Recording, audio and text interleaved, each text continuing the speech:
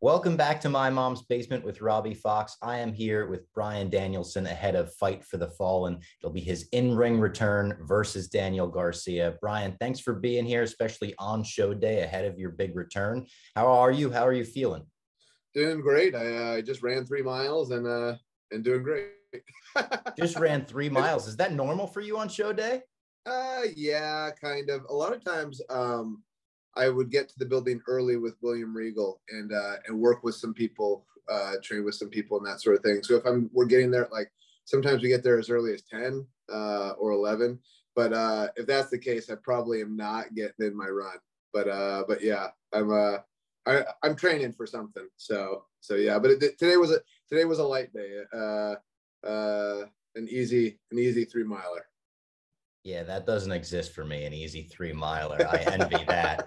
I actually heard about you and William Regal going to the arena early on show day and working with young talent and stuff. And I wanted to ask you about that because the last time we spoke was, I believe, April of 2021. And we kind of talked about how you didn't love the seminar process or the coaching process. So how are you liking that experience? So I like it a lot. So I really like working with individuals, right? I think that's where, like, it's hard with big groups. And I think that's because if you work with individuals, you're working on what they need to work on versus, okay, everybody, let's learn how to do a hip toss, right? You know what I mean? And like everybody has different things that they need to work on. And so like class settings are good if you don't have any other options, but working with people and kind of, I prefer a mix of like 3 people working with 3 people at a time, because then like you get different body types, but you're all kind of working on, you can really get deep into stuff. Do you have any favorites to work with or people that you've seen a lot of improvement from? Yeah, but a lot of people, or I don't want to say a lot of people, a couple people, but I don't want to point some people out because then it makes other people feel bad. That's fair enough. That, you know what? That's the dad in you. You have multiple kids. Yeah. You're like, I can't pick between my children here. Yeah. Right. And the last time we spoke was actually your final, I believe it was your final interview before you left WWE. We were promoting the final match against Roman Reigns. And you kind of talked about how you were losing some joy in wrestling. Is it safe to say that that joy has come back? Yeah, well, and it was really weird because it wasn't losing joy in wrestling. It was the one unique experience at WrestleMania where it was just like, whoa, this feels empty. And it's crazy because it was like the first time in front of fans in over a year, you know what I mean? And it was just like, but it was, ironically, my last match in WWE with Roman, I was pumped for. I loved it. It's in the Thunderdome. It's just a bunch of screens and canned crowd noise and stuff. And I was just like, this is great. I love this, you know? And I honestly thought like, oh, that's a perfect way to go out. Because I wasn't sure if I was even going to sign with AEW or I was debating back and forth, but I was also debating on just kind of, I don't want to say hanging it up, but just stop doing it full time and focus more on being a dad. So I remember that was something you actually spoke about in the interview, like that process of going back and forth. Obviously, you've eventually decided on AEW. Was there anything when you came into the company that was like completely different than you had imagined? The lack of people telling you what to do. That sounds nice. Yeah, it is. You know, and it really is, right? Except when you're not used to it. Like if you haven't done that, and I hadn't done that in like 12 years, right? As far as like there was this one interview segment, I forget what it was, and like, okay, yeah, what do you want me to say? Whatever you want. What do you mean whatever you want? I can't say whatever I want because that's probably not appropriate for television, you know? So, you know, it's that was like, and also, and I've said this before, I actually enjoyed working with the writers, right? But it doesn't need to be writers. Like for example, if I'm doing something with Mox or with Kenny or something like that, that stuff, I like collaborating. I think that's one of the things that I love the most about wrestling is collaborating with people. So that's it. My first experience really kind of not doing that or just us coming up with it on our own. I was like, oh, like this is unique. The Blackpool Combat Club is like my favorite thing in pro wrestling right now. Claudio, obviously a fantastic new addition. Is the current iteration and how it's grown kind of how you envisioned it when it started, or is that all an organic thing and adding new members like that? It's all just kind of been organic. It wasn't like we even knew we were going to be a group. Like when I first wrestled Moxley at the pay-per-view, it wasn't like, okay, now we're going to form a group, right? It was like, we just batted things around and things evolved naturally. And then Wheeler adding that evolved naturally. And it could have, honestly, from if it weren't for a couple injuries that happened, it might have been somebody else in Wheeler's spot. But Wheeler was put into that position and stepped up to the plate huge. And he's been a great addition. I mean, same thing with Claudio. Like if I hadn't have gotten hurt, I don't know if Claudio would have been in the Blackpool Combat Club per se, you know. But yeah, now I really like the dynamic. One of my favorite clips ever is from your match with William Regal in 2011, where they play the Real Man's Man theme and he gets to crack on television. Where does that rank in your proudest moments? Like getting William Regal to even not be able to hide his smile under that scowl. Yeah, pretty high, right? Like, but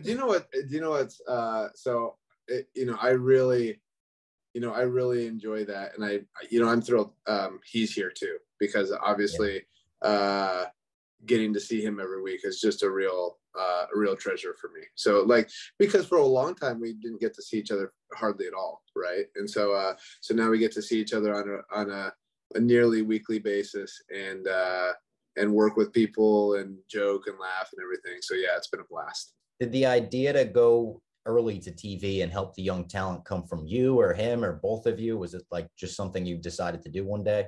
Well, no. So Tony Khan asked me to work with Jade Cargill. And so I was like, okay, Jade, when works best for you? And the women a lot of times have a training session at 12 with Dustin Rhodes. Like a lot of the women go in and do like a class setting with Dustin. So it'd be better. So she was saying like, oh, maybe 1.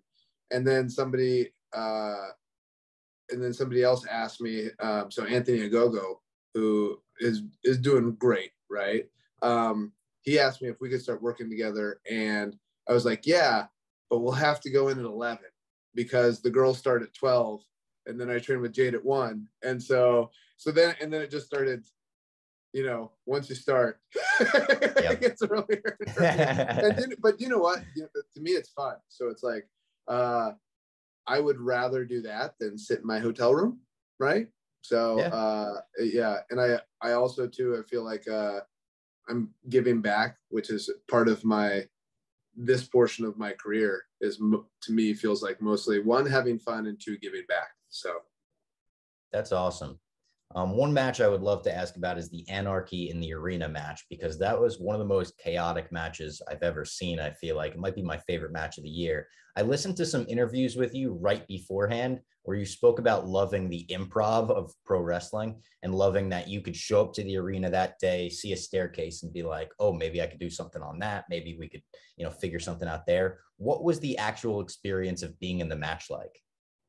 It was wonderful, right? It was I love the music playing for so long, right? Like it just felt chaotic. Like part of what I really love about wrestling is it really makes you feel alive. Like if you're in that moment, it just like you just get this energy coursing through your body. And that specific night, it was crazy. It was awesome because it's just like you're in amongst the people, and it's like being that close, that kind of intimate with them, but in such a large arena, I loved it. I was just as disappointed as the fans when the music stopped playing. When Jericho goes the thing, I was like, oh, like I was really into that, you know what I mean? But yeah, it was fun. You wanted the full match New Jack style. Yeah, for sure. Claudio is the new Ring of Honor World Champion. Does him working in Ring of Honor and, Samoa Joe being down there and so many other Ring of Honor legends being down there maybe make you want to work there at all? Does that interest you? Yeah. I mean, everything wrestling interests me. The the only thing is like scheduling wise, like, okay, it's wrestling versus spending time with the family, right? And so that's like, because like too, I still want to do New Japan, I still, you know, and I want to do Ring of Honor, and you know, like all these different things, and there's tons of people that I love to wrestle and all that kind of stuff. But you know, part of choosing how you live your life is being able to say no to things, and even saying no to things that you want to do. Like, I want to do that, but I'm sorry, I have to say no. And so that's like, when you're looking at your priorities, it's crazy to me, because, you know, we have this finite life, right? And you have to make choices about what you're going to do with the finite time that you have here. And there's lots of things that you could do that would be a lot of fun that you'd like to do. But there's a certain sense of freedom in saying, no, I'm not going to do that because I'm focusing on this. These are more important. So for me, like, I love being able to wrestle every week, traveling out, but doing too much more than that clashes with my other priorities, which is my family. So that's some good life advice right there. I hope people were taking notes right there. I like that. Maybe I'll be a life coach. Maybe yeah, you could be. Yeah, that's what I picture you closing your 11 a.m. Lesson with, you know? Yeah. I had recently heard that the orchestral version of your theme that was just released was actually like made for you at the beginning of your AEW journey. Did you listen to that and Born for Greatness and choose one over the other? No. So I didn't know about music, so I reached out to a friend of mine to make, and I just, all I had was an idea. I was like, hey, I don't know if we could just kind of something with Ride of the Valkyries, or something with the "You're gonna get your effing head kicked in" chant, or something Final Countdown-ish. And my friend Elliot, he was like, dude, I'll get on it right away. And what he sent me, I was just like, whoa, that's great. And then the first iteration of so I sent that to Tony. Tony listened to the first iteration of what they had done, and liked Born for Greatness better. But I think Born for Greatness and the finalized version of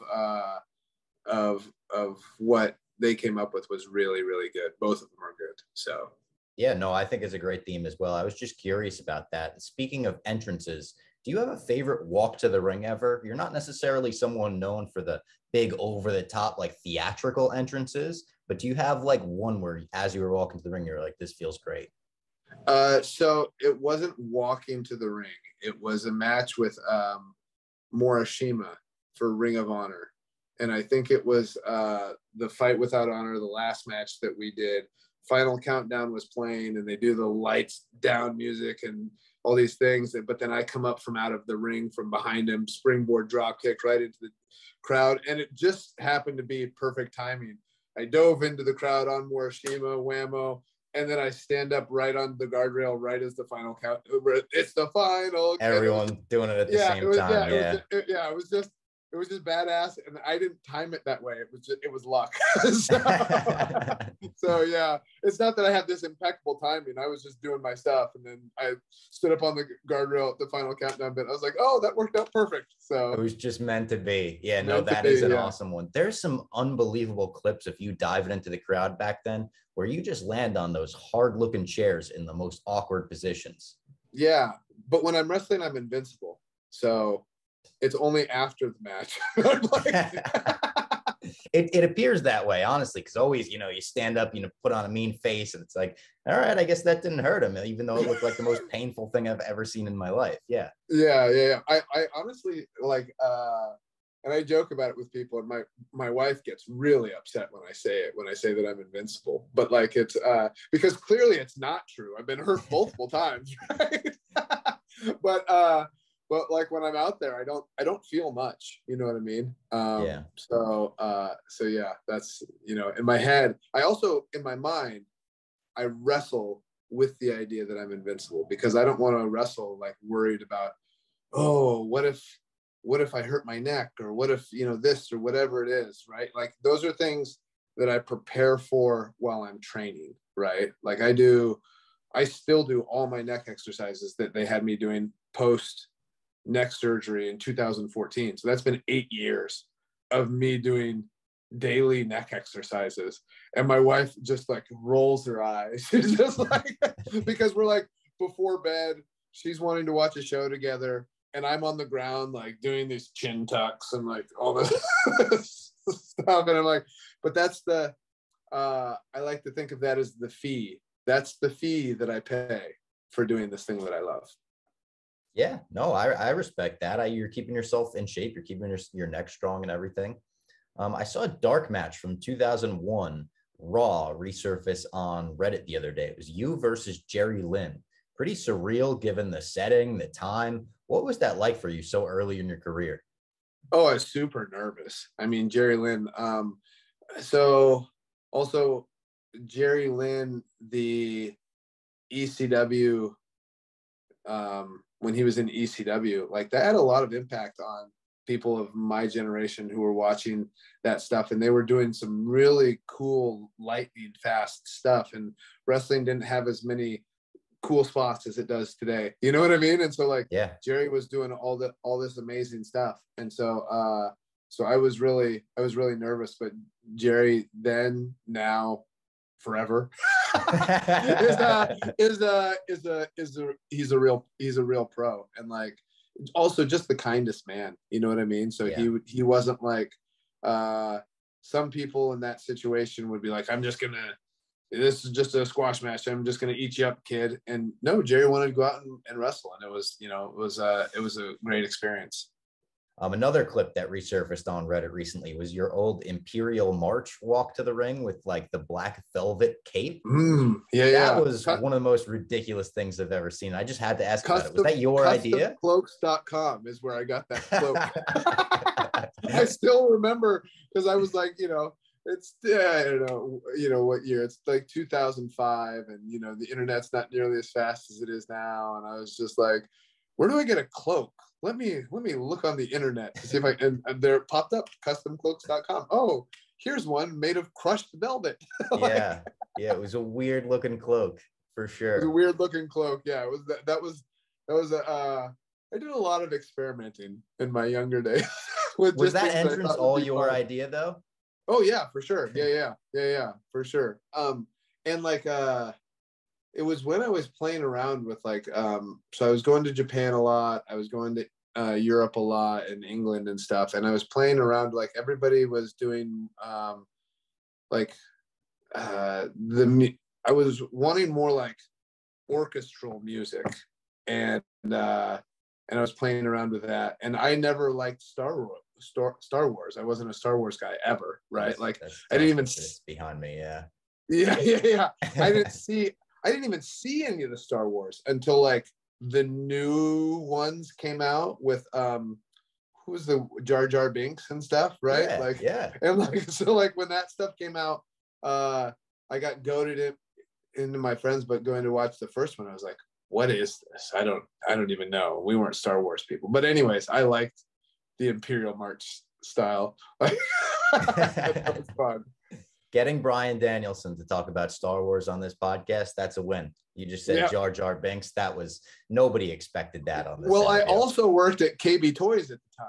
And so everybody would, sense. Whenever, or not at that time, when I was in high school, or when I went to first see that first Star Wars. Yeah. So, and everybody would, I don't want to say everybody, these collectors would come in. So they would wait outside KB Toys at like 7 a.m. We didn't open up until 10. You have to think, this is a small KB Toys in a mall in Aberdeen, Washington, that is eventually, it's pretty much closed down now. And so it's like, but people would show up at 7 a.m. and wait till 10 just so they could get like, oh, this first edition Jar Jar Binks or whoever. Watch your tone, Bryan. Look behind me. Come on. I'm that guy at 7 a.m., Right. Yeah. But yeah. Like I said, maybe not I read 7, but I get it, I read this wonderful book called 4,000 Weeks, and it's talking about how essentially on average we only have about 4,000 weeks to live. It's like, man, I don't know if I want to waste that time getting up at 7 a.m. to go get a plastic doll. That's not my deal. But action figure. Okay, sorry. Sorry, but to each their own. Everything, you know, everybody gets joy from different things, you know. I have a Daniel Bryan one up there. How about that? I'm pointing to it right there. Yeah, that makes me feel nothing. Now we got to get a Bryan Danielson one though. Bryan, you know. Oh, because that's an old one. That's a Daniel Bryan. Oh yeah, okay, yeah. I see people with those at the airport a lot. That that you get the airport people. Yeah. I'm not one of those people. Those aren't. Fans. Well, no, but I see the bobbleheads. Yeah, they have the bobbleheads a lot. They're huge. Big collectors on the bobbleheads. I keep up with the trends. yeah, you do. I saw you post about it on Tout recently. Yeah. Do you have any response to the recent allegations made against you by Paul Wight that you are a backstage bully to giants? So I think he initially tries to bully me, and I just stand up for myself. Now, I do bully other people, but not giants. Sometimes giants, only occasionally giants. But I will have to say this: I come in hot. When I come into the locker room, I come in hot. I'm not coming in there to be soft on these guys, right? I come in and everybody's on their phone. I'm going to yell at them all, right? Like, hey guys, come on. That's what he says. I mean, this quote says when you walk by Bryan Danielson, he just grits his teeth and his eyes get all crazy and you can tell he's trying to dismantle you. That creepy little monster is trying to run up behind me and choke me out. It makes my life in AEW a little bit nerve-wracking. That's not entirely true. Sometimes, like, I'll be on the training table or something like that, and Paul will come up and, like, grab me in some sort of way, and I'll immediately, as fast as I can, try to armbar him. So that does happen. I do, not that he's a giant, but I am constantly trying to take down Jake Hager because he's got a background. Like, it's not like I don't know who, it's not like I'm trying to single leg Brandon Cutler all the time. Not that I don't know anything about his single leg defense, but it's not like I see him, he's walking by in the hall and I'm just going to double leg this guy, right? That's not my deal, right? I'm going for the big guys. Have you ever been successful with Jake? I'm not going to say anything. Okay. I will not say anything. Yeah. All right. Respect it. You don't kiss and tell. Who do you think the funniest person backstage at AEW is? Oh gosh. It's so hard because people have different senses of humor. Like he's never like cracking jokes, but I find Mox to be hilarious, right? He always has like that great, like, he doesn't talk a whole lot. I wish I was more like that. You know, those guys who like, they talk without talking. Like, he can just look at you and just like, but he always has these little things that just, they pop me a lot. So yeah. So him, do you know who's also really funny that I really enjoy is Austin Gunn. Like, I think he's a lot of fun. You know, I like, even though I'm gonna kick his head in tonight, I think Daniel Garcia is funny. Angelo Parker and Matt Menard are both. I mean, we have so many. I just have to say this: people in wrestling are funny. Not everybody, but like you decide to dedicate your life to pretending to fight people, and you're just a little weird, right? Yeah. And most of us aren't just like doing it because it's a good paying job. Most of it are doing it because we love it, especially like in AEW, right? So it's like you have all these people who love pretending to fight, and we're just weirdos, and it's fun. Do you know who I really miss? Who I actually got to see? He came to my house after he did the Steve Austin podcast with Sami Zayn, and like he's somebody. Really? Yeah, I love being around. I love me a good Sami Zayn hangout. So I miss being able to see him. But yeah, there's lots of really fun guys to be around. I love that. I feel like people are going to be thrilled to hear you guys reunited. Yeah. All right. Finally, on our previous chat, we spoke a lot about your proudest moments of your career. I want to know, what is the proudest moment you've had in AEW so far? The hour draw with Hangman Page. I mean, I think, and especially, I don't think he'd done a singles match over 30 minutes. And I hadn't done an hour-long match in many, many years, and many moons. It's been many moons since I'd done an hour draw, or since an hour-long match. And I wasn't convinced with the way that wrestling had evolved that people would enjoy it. And because it's it's not ding, ding, ding, ding, ding. It's a little, you have to be patient with it. And patient isn't necessarily something everybody has in bundles these days. But I was really pleased. I was really pleased with it. It was also like the first time Hangman and I had ever wrestled. So it was like, that's a bit of a daunting task. Like, hey, you guys have never wrestled before. He's never gone over 30 minutes in a singles match. Why don't you guys go do it? Why don't you guys go do an hour? And it was kind of my idea. It was daunting, but you pitched it. Yeah. It was my idea. But that was something I was very, very proud of. I've also been really proud of it's not just my stuff with him, it's also Mox's stuff with him, but I'm proud of everything that's happened with Wheeler Yuta, right? Like, yeah. and his performances in those things, right? Because we didn't know, when we started, we didn't know that that's where we were going, right? But like, I think we were doing a tag match or something like that, and I did something and he fired up, and like in that moment you're like, oh, there's something here. And then we do the singles, and oh, there's more here. Then he does the match. It was on Rampage with Mox. Yep. And it was beautiful. It was, I think, maybe my favorite match I've seen this year.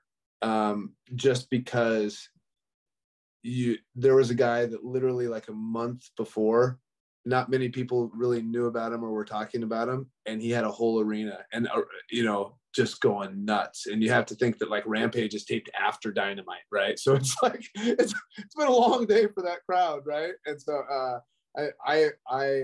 I've been really, really, really proud of all that. But that's not like proud of what I've done. It's been a collective effort, including like Tony, because a lot of times it's not easy to see somebody who doesn't necessarily have a name or you hadn't planned on pushing to that degree.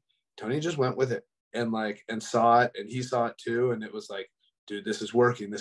So I was just really proud of Wheeler's performance. I'm proud of being a part of it. I'm proud that, I'm proud to be in a company where you see that and then like, okay, let's let him run with it. So that and the hour draw are the two things I'm proudest of. Those are some great answers. Bryan, I really appreciate the time, especially on show day. Thank you so much for doing the show, and best of luck in your in-ring return tonight. Yep. Thank you very much.